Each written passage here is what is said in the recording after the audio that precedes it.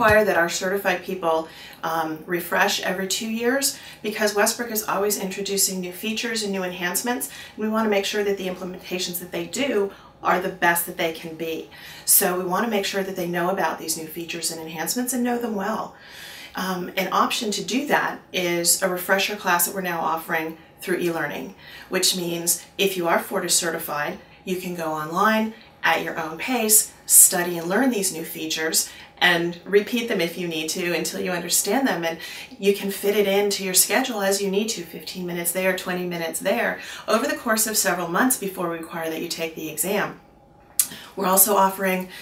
e-learning for someone that is currently Fortis certified to upgrade their certification to include Fortis Blue. That's offered through e-learning as well. Again, online learning at your own pace, in your own environment, fitting it into the schedule where you need to, so you're not going to lose time in the field in order to gain that added ability to install and support Fortis Blue in addition to doing your Fortis work.